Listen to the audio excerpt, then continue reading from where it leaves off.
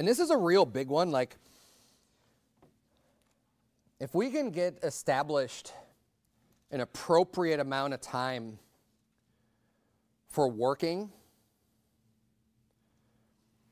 that really is gonna be the biggest factor. And I'm talking about working, I'm talking about secular working, like just earning money, right? Earning an income on the rest of the time that you have. Because that's the number one thing that probably is going to eat up a lot of your time when it comes to all your different priorities, is focusing on how much money you're making. Now, in order to support your family and in order not to be worse than an infidel, you have to support, you have to provide. Sure.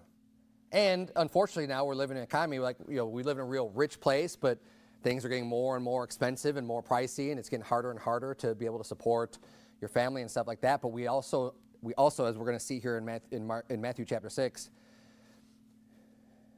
when you're looking at your priorities, when you're thinking about your time, you're thinking about how much do I have to work and how much time do I have to do these things, at what point are you potentially over-providing for your family? And I'm not saying that in a negative way. Obviously, I know as a father, as a husband, hey, I want to provide as much as I can to my family. I mean, I really do. But we still have to maintain a balance, right? Now, look, one of the ways you could provide more is to work your way up to earn more money in different positions and different fields, and gain some education here and be like, wow, hey, if I could learn this, I could move into this field maybe and then earn this much more money. And if I do that, it's not because I want to be filthy rich, it's because then I don't have to work, 10 hours at a job to make X amount of dollars. I can work 6 hours at a job and make that same amount and have more time. Right? So we want to be wise in our planning, especially in long-term planning in careers and in things like this.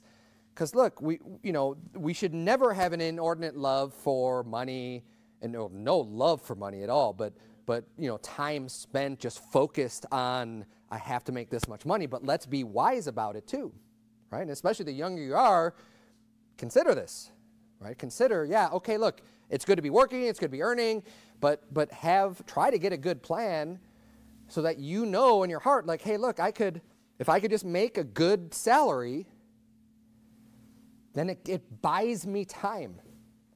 It can buy me more time to do other things with my life.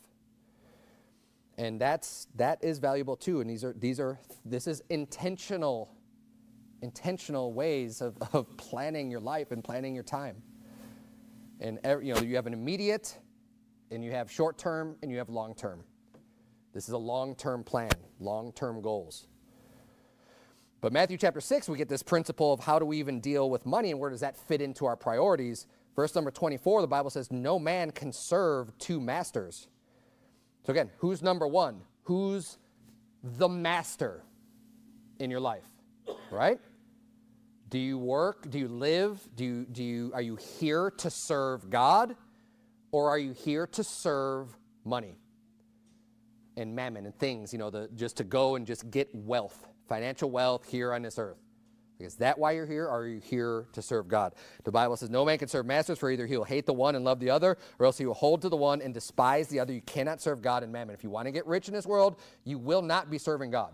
Like if you have this desire and this love and this mindset of just like, I just want to get rich, you're not going to be serving God. You can't. You can't. It's going to demand too much of you, and it's going to consume you too much, and you're going to focus too much on that thing. You're always going to have to do so much more work to really get in and to really do that excellent job needed to get to that level of riches that you won't have the time to serve God. You just won't be able to do it.